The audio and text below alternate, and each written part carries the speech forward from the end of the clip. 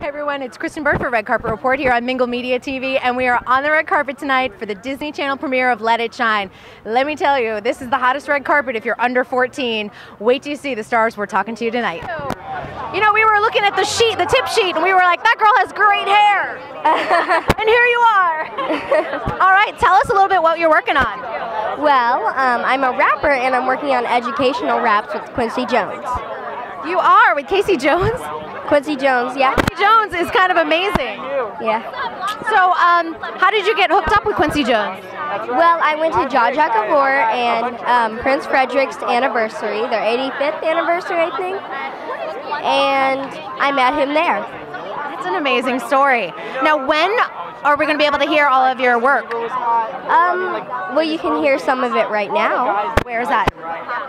Right here. You're going to do it right this second for me? I love it. Go for it. Okay. Can I take the mic? Take the mic. Okay.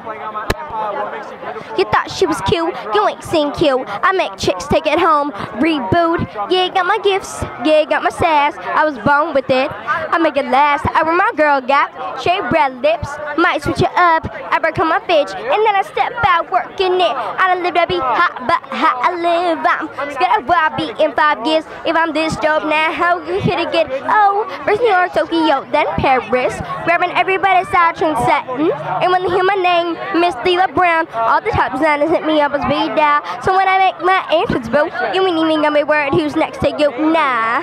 I love it. High five to that. That was amazing. All right. Well, congratulations. We're going to look forward to more. And if you got Quincy Jones behind you, you're all set. Thanks. All right. Have fun tonight. Thank you. You too. Nice to meet you.